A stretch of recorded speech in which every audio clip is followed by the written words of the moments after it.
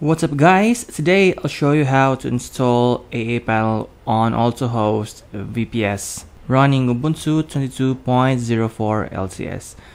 But first you need to have an UltaHost VPS and a domain. You can buy your domain on Namecheap. I can recommend Namecheap, and let's start. Go to UltaHost VPS and get your VPS. I suggest you need to choose at least 4 GB of RAM. And if you don't know how to set up your UltaHost VPS, I will put a link of my step-by-step tutorial on the description down below. And okay, let's start. I have already bought an UltaHost VPS and I will go to my client area. Okay, I am here on my VPS control panel and I'll just scroll down to see my IP address. And here is my IPv4 address. And now we will need to connect to our server using a free SSH client called Bitwise. So I will just run Bitwise. This is your IPv4 and paste your IPv4 here on host. And use root as your username and port 22, and just click login. Click accept and save. Your password is located on server information tab, so just copy this one and paste it here. Just go to new terminal console. Okay, here we are on our terminal and we are using Ubuntu 22.04 LTS. Before anything else, let's update our packages. Sudo apt update -y $& and sudo apt upgrade -y. So hit enter.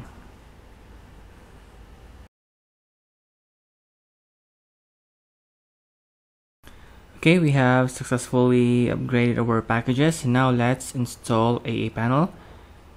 So go to aaPanel and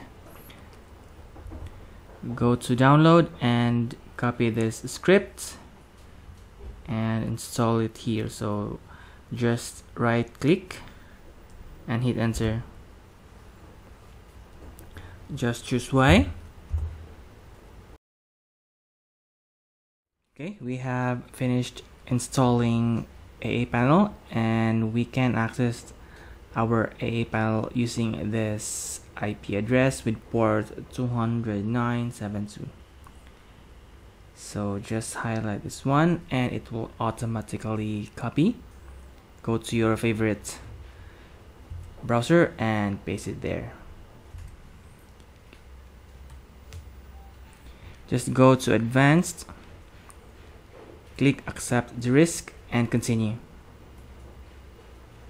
Okay, our username. Okay, just copy this one, paste it here. Okay, just highlight this one and paste it here and click login.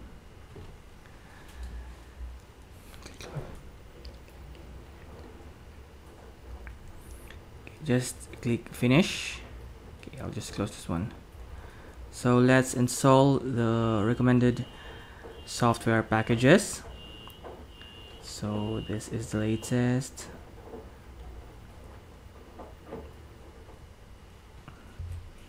Okay, let's go to the latest 1.26.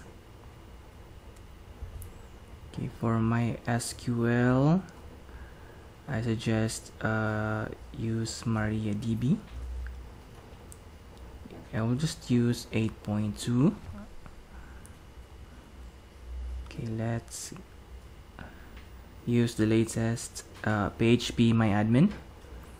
So pure FTPD is the latest one. I will enable a DNS server and mail server for if you want to have your aaPanel a mail server, a functional mail server. Enable this one. Just click here, one click, and wait for a few minutes. So this time you may grab some coffee or tea and wait for the installation to finish. Okay, if this takes a lot of time installing, just close this panel and just skip and just click restart. So restart panel, confirm. Okay, perfect. We have installed all the packages. Now we don't want to use IP address to access our aaPanel. Okay, just scroll down to settings.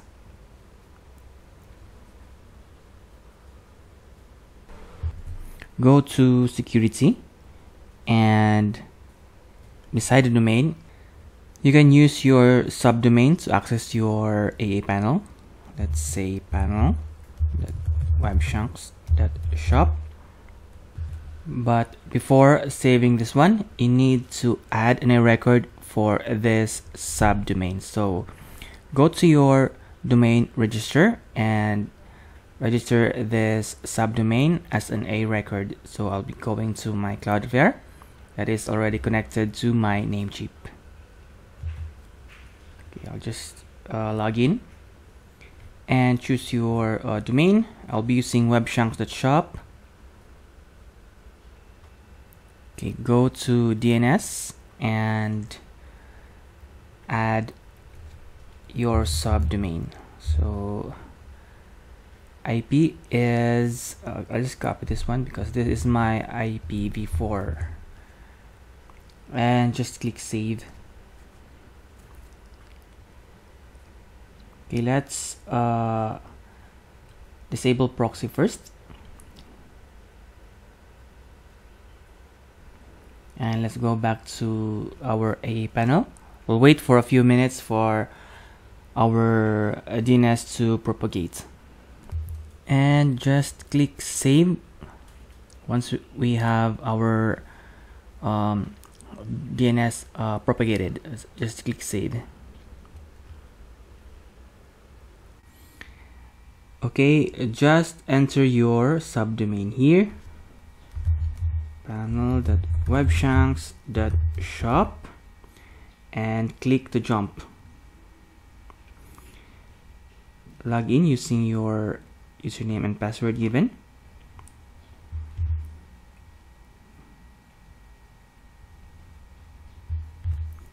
Click login.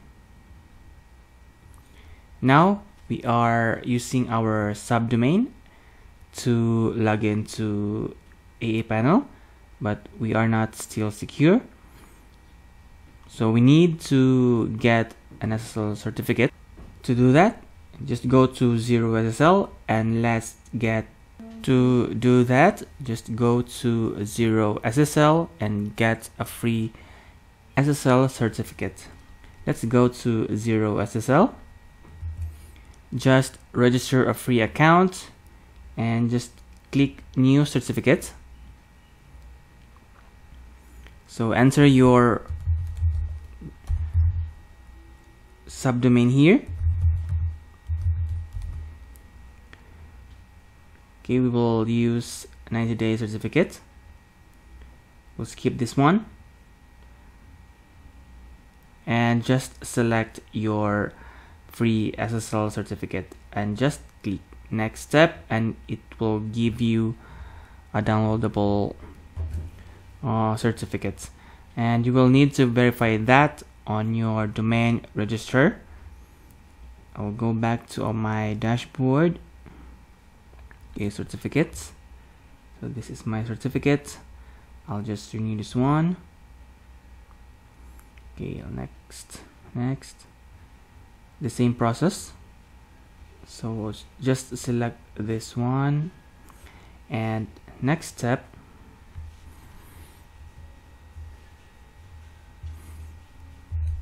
and choose the verification method. I will choose a DNS CNAME. Okay, just copy this one, create a CNAME, go to your domain register and select CNAME, paste it here. It will point to this one. Okay, I'll just disable this proxy and hit save, and let's check if it's already propagated. Okay, let's verify. Okay, perfect. Renewing your certificate and creating your certificate has the same or have the same method for getting your SSL certificate. And we will just download this one.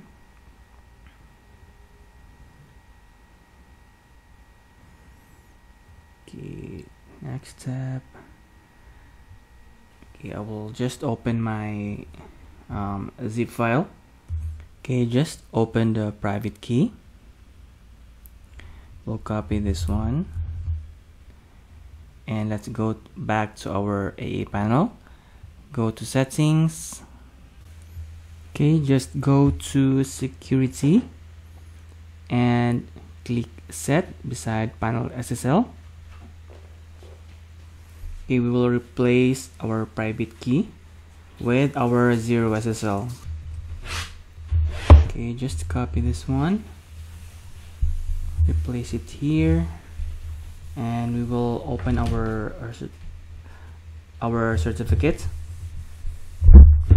Okay, we'll open this with our notepad.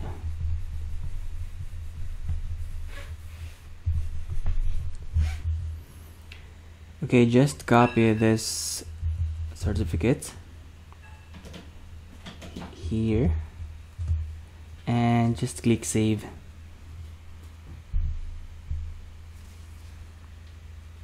Okay, let's refresh our aaPanel.